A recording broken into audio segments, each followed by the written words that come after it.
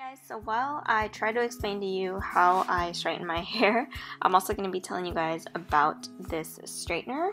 So this is the Vibration Flat Iron by Asavea, which I said in the intro, and this straightener can go up to 450 degrees Fahrenheit, which is pretty hot. I love when straighteners go up to that high just because I have really thick hair, and the hotter the better.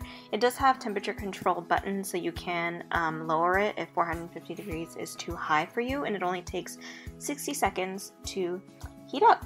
You definitely always want to use the straightener or any straightener when your hair is dry. Make sure that your hair is not wet, and if it is, just go ahead and blow dry it like normal.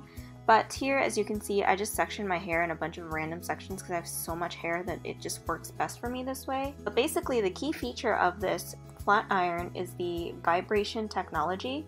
So what this does is it allows your hair to glide effortlessly between the plates. So it prevents snagging or pulling of your hair while it styles and minimizes the direct friction of the hair.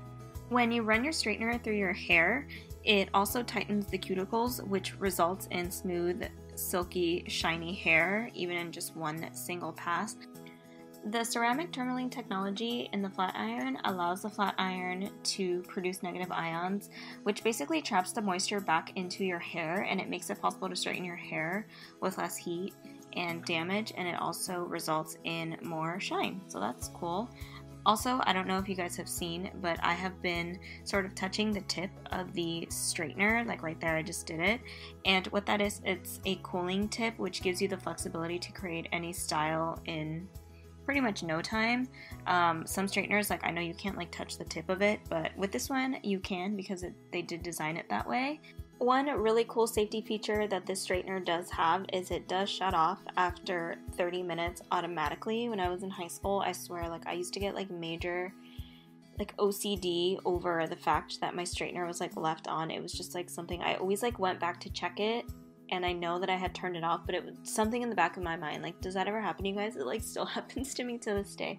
But yeah, that's really nice because if you do forget to turn it off, it will turn off after 30 minutes. So that's awesome. And then another thing that's super crazy, but it's also kind of nice, is that it has that swivel cord so it doesn't get stuck everywhere. I know that's a big deal for me.